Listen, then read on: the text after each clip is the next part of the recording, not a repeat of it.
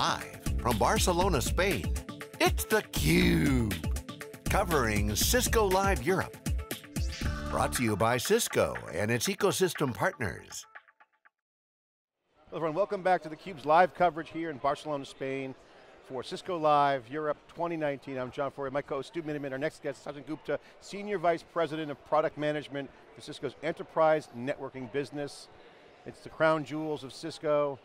Sachin got the keys to the kingdom, runs product management, so we'll get all the info from you. Thanks for joining us. Good to see you again, CUBE alumni. Yes, thanks. Thanks for coming on. I know you got a keynote at 12 coming up shortly, but thanks for spending the time. I'll get right to it. Networking is being reinvented. David Goeckeler said that on stage yesterday in the keynote. It's not changing, it's just shaping differently for customer needs.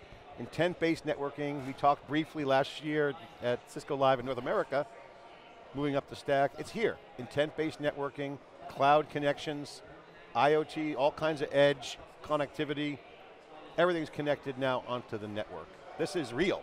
This is real, and John, look, it's been really exciting, right? We've gone through an 18-month journey here. When we first introduced intent-based networking, we talked about moving away from CLI, box by box, to really solving the problem at an abstracted intent layer. Specify what user groups and what segments you want, what experience you want to deliver for those applications, and then the network feeding the data back up so you can learn from it, you can manage it, you can troubleshoot it in a much, much simpler way.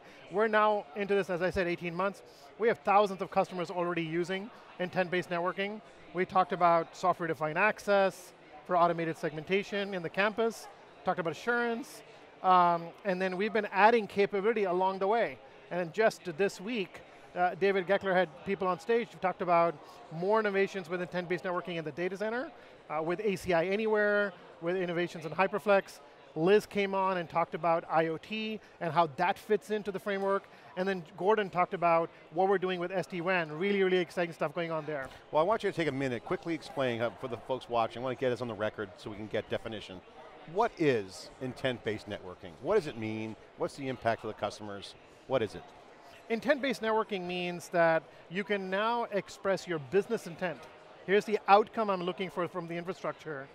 The system and the architecture will convert that, automatically provision all the underlying components, get the data and the context back out, and prove to you that the intent you wanted was delivered. And right? What is changing now more than ever, because applications are coming on, we see DevNet, we're in the DevNet zone. You're seeing a lot of activity, developers. Yeah.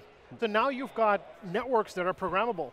Instead of individual devices that you have to learn from the ground up, all their bells and whistles, you can now live at that intent layer, at an API layer on top of the controllers, and move much more quickly. You can now start thinking about multiple domains and how you cross those domains. What is the big product change, if any? That's obviously software is key to all this, just hardware, we got plenty of hardware. And you mentioned Liz and IoT. Still runs routers. She takes that software, she packages up. We interviewed yesterday, she was talking about the synergies between the code bases and what she customizes for the IoT market. Then you got the intent-based networking. What's the product look like? What's the products as they get more horizontal? Yes, so make no mistake, the hardware is still very important. Silicon, ASICs, very important. But the magic now is in the software layer.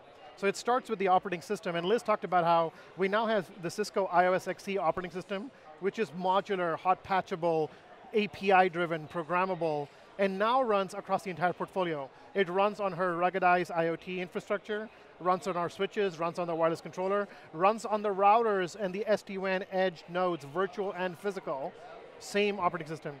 And then there's the controller layer on top of that.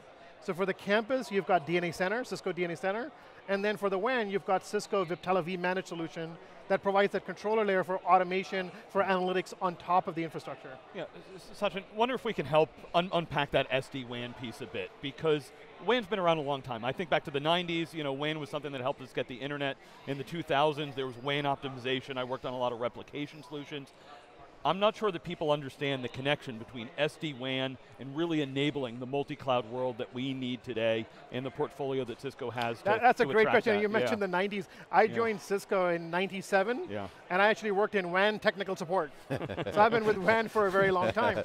And this is not the customers aren't waking up and saying, hey, I need a new WAN. Right. That's not how the conversation starts. What's happening is it's a business transformation question.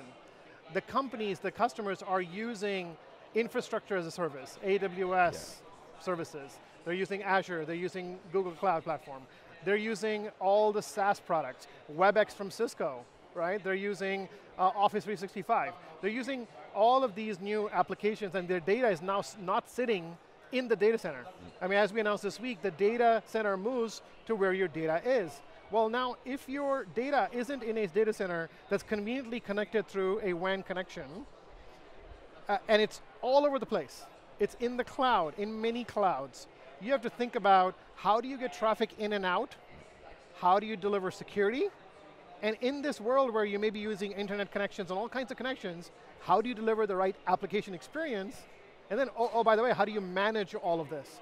That's what SD-WAN is about. Yeah. I need to transfer my business as I move applications or consume cloud services. I need to re-architect my WAN, and SD-WAN helps me go do that. Yeah, I mean, a big piece of that is what a network person needs to manage today. A lot of what they need to manage, they don't own. They don't control it, and some of that means I can't necessarily put a box that I can dial into and do this, so I need a software piece that I can put there as part of my overall configuration. Yes, you need a software piece, and you need something that scales, so something that is cloud delivered. You can't be going to hundreds or thousands of sites and manually provisioning these for these services. You need to be able to have virtual services. Now, if you're consuming a cloud service, you need your router, your service presence, your SD-WAN presence in the cloud, right? So virtual network functions, virtual services become really critical in this world. Just on scale, I've worked with Cisco on a lot of branch solutions over my career. That, there's lots of different components of scale that these type of solutions play into. Yeah, scale, look, people say, if everything's in the cloud, does the scale requirement go down? Well, you think about it this way, I have 100 sites, and I had 1 or 2 data centers, right? Well, now I have the same 100 sites, and I have services that are hundreds of services.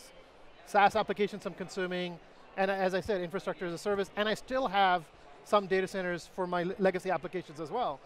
So the complexity has actually increased. The scale requirement has increased. I need a much better software method, a software-defined method, to manage all of this. This is a key point. A lot of inflection points in the industry always have an abstraction layer to abstract away complexities. So you got 2 things going on here that are pretty clear. Yes. There's more complexity and more scale. So software is the perfect solution to manage that. Is that what you're saying? Software is the perfect solution to manage this. And I'll add sort of one more level to that complexity. Because your traffic isn't neatly going from your branch through sort of a leased line or MPLS circuit that you can VPN into data center, it's a more complicated traffic flow. I might be connecting directly to the internet. Security is a huge concern. This is a great point. I was going to ask you the flow question. The old expression, follow the money and you'll find your answers. In networking, and in this business, follow the traffic. Remember north, south, east, west? That became a paradigm that helped shape a lot of network architecture. Now you have new traffic patterns. Can you give some color around the new traffic patterns that comes with cloud, comes with edge? It's not just north, south, east, west, it's everywhere. So give the new traffic pattern now can be, instead of from the branch to your headquarters, to your data center, now the traffic pattern is direct internet access to the SaaS application, or go to a regional hub that I have in a co-location facility. Well, in the old world, you had a security stack in your DMZ. So your best firewall, your best IPS solution, all layered in there. Now in this new world, with your traffic hitting directly those applications and data in the cloud, you have to rethink security. And so what we did is in our SD-WAN solution, we embed the best Cisco security technology, application firewall, URL filtering, IPS solutions natively in our SD-WAN software stack. And so you can deploy this across hundreds of branches now, and so you have assurance that the same level of security that you had in your data center can be delivered in a distributed way, in an easy way. And what happens is, customers also want to consume cloud security. Maybe I don't want to run in my branch, I actually have a SaaS application, I want to use the Cisco umbrella service, right? So this is a secure internet gateway that processes this traffic, makes sure things are clean, make sure we are safe, the customers are safe, and we can now integrate with cloud services and our SD-WAN solution with just one click. How important is this security paradigm you just mentioned? Because there probably will be consequences. We've seen IoT become a talking point around, surface area, more surface area for security breaches. This security paradigm is different. Why is it important, and what are the consequences if not followed? If you don't follow this paradigm, I think the risk you run into is that first of all, you will make a compromise on application experience because you're so worried about security. And let me give you an example. Customers may choose, hey, you know what, I'll continue hairpinning all my traffic through my headquarters because I have a rich security stack there, and suffer an application experience because I'm going this way to get to the cloud asset rather than going directly.